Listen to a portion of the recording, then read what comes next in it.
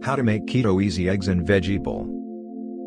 The ingredients: 3 tablespoon avocado oil, divided, 1/4 medium yellow onion, sliced, 1 teaspoon fresh garlic, minced, 8 ounce cauliflower, riced, 4 ounce kale, chopped, salt and pepper to taste, 2 tablespoons fresh parsley, chopped, 4 large eggs. The preparation: 1. Measure out and prepare all of the ingredients.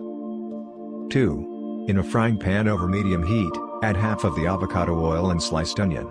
Cook until the onion becomes translucent, about 3 to 4 minutes. Add in the minced garlic.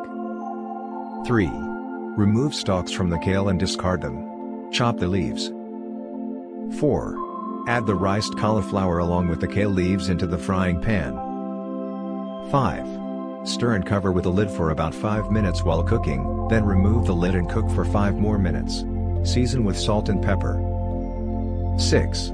Using the other half of the avocado oil, add that into a separate frying pan. Crack the eggs and cook them sunny side up. 7. Slide the eggs on top of the kale and cauliflower. 8. Season with parsley. Serve immediately and enjoy. The serving. This makes a total of 2 servings of Keto Easy Eggs and Veggie Bowl.